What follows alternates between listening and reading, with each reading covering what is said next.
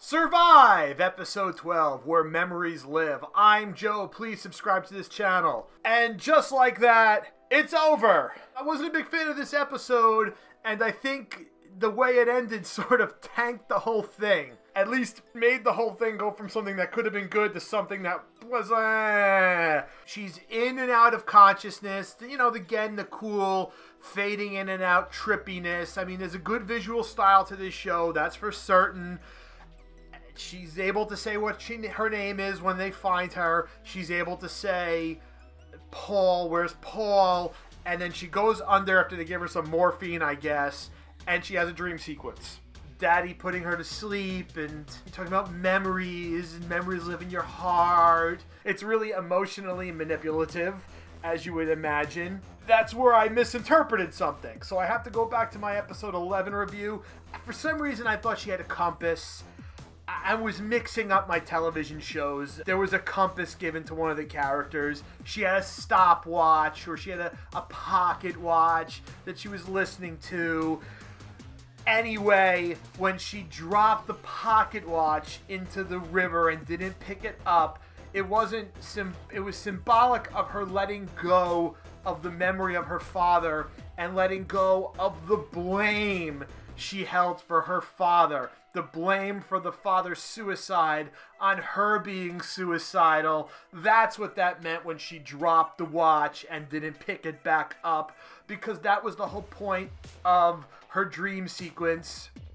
Her letting go, her realizing that she could have the power to change the whole time, and a shot of her holding hands with her younger self, and I can change and you can change and we can all change.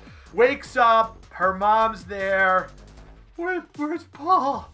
Paul's dead. He was able to scribble out a note in his dying moments to Jane about how her heart would go on, and it was just so, at that point I just lost it. It's just like, you know, I liked the show.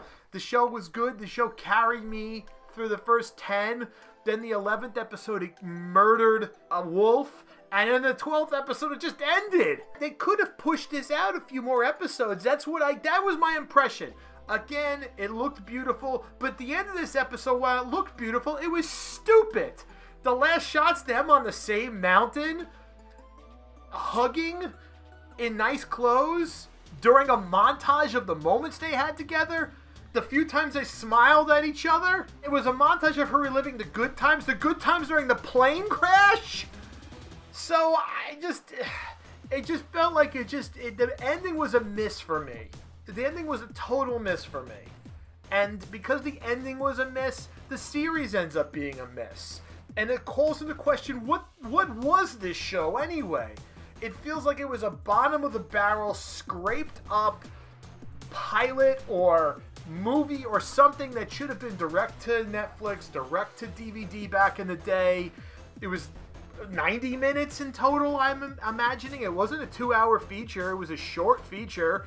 It just ended up being a miss because the end ended up being a miss. Potential better ending. She wakes up, but she doesn't wake up in a hospital. She wakes up surrounded by hillbillies ready to rape her. And she has to get out of that situation. And the season ends on a cliffhanger. And season 2 of Survive carries on with her getting away from rapists. That would have been better. They left on a cliffhanger and set up a season 2. But no, that's the end? There's not going to be a season 2. This was just like, what was the point of this? Did they run out of money? Is that why they truncated the end so much? I don't know. I'm ranting now because I feel like I invested so much time. And there was a disappointment. That's the funny thing. I didn't invest that much time. It was a short investment. Every day, a few minutes. My clips I reviewed were only a few minutes. So, at the end of the day, no harm, no foul. I liked the first 10 episodes. The last 2 let the whole thing down. I guess you can call it emotionally manipulative at the end. The way it went.